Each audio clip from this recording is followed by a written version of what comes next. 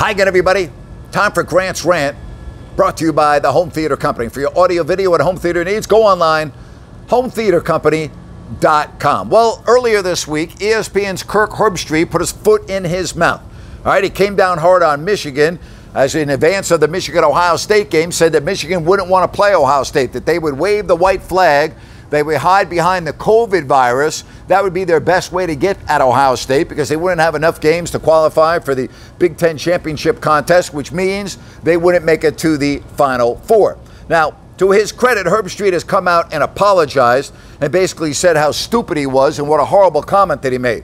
But it doesn't end there because Michigan's athletic director, Warde, Manuel, called Herbstreit a fool. How about that? Called him a fool. And said, how can you have a member of the media representing the Big Ten make a comment about Michigan or any other Big Ten program? And you know what? He's right. It was a stupid comment. Absolutely asinine. Do you think that one of the nation's best rivalries, Michigan-Ohio State, is not going to be played because one team is going to basically wave the white flag, duck, hide? They don't want to get embarrassed. Hey, we know that Michigan stinks this year. We know that Harbaugh has been an underachieving coach the last few years with the Michigan Wolverines. But does anybody think that the players on Michigan would allow this? Hell no, they wouldn't.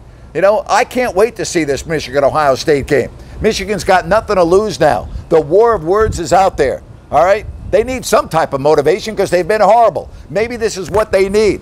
I'll be watching the game. I don't know about you. But a big boo for Herbstreit, although I give him a round of applause for apologizing. And for Warde, Manuel, good for you for sticking up for your lousy football team, who's been an absolute embarrassment on the field this year. Have a great weekend, everybody. Stay safe. As always, thanks for watching Grant's Rant.